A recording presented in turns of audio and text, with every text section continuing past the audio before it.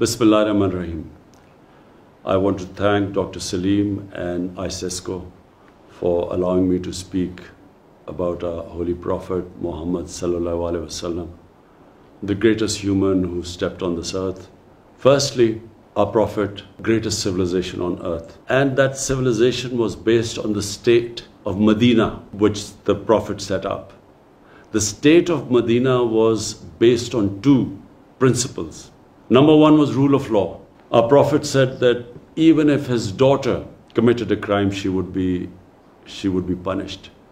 And secondly, he said that many nations before you have been destroyed, who had one law for the powerful and the rich, and one for the weak and the poor. In other words, nations which did not have rule of law, who had the law of the jungle, might is right, were sooner or later destroyed. And great nations always were based upon justice.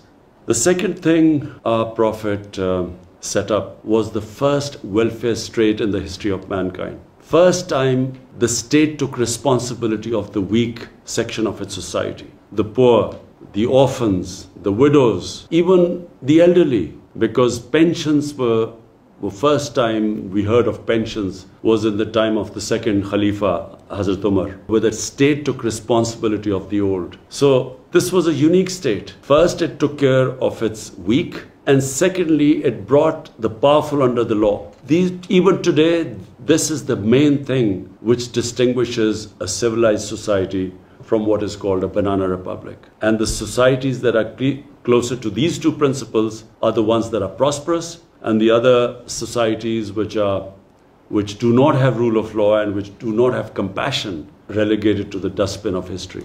We have seen the latest rising power, China. The Chinese took out over 700 million people in 30 years. They took them out of poverty. In other words, they thought about the weak in the society. And secondly, over 400 ministerial level positions, people were thrown into jails for corruption. In other words, they brought the powerful under the law. This is, in my opinion, the basis of a society which emerges, which grows, which ascends. And it was on these principles the state of Medina was based upon. And in human history, it was the most remarkable turnaround from Arabs who were desert Arabs who had no significance. Within the space of 12-13 years after the Prophet took over the state of Medina, it's one of the most remarkable things in human history that within 12 years, the Romans had collapsed in front of this new revolution.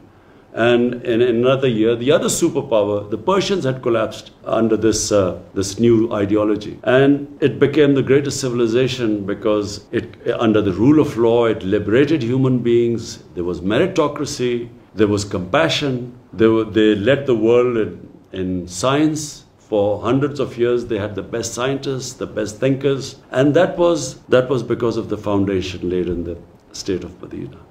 And I hope that in the Muslim world, we will again go back to those basic principles, because those basic principles are, according to our great Iqbal, one of the greatest thinkers of the subcontinent, who said that whenever in history the Muslims have risen up, they've always gone back to the old principles of Islam, which were embedded by the Prophet in the state of Medina. Thank you.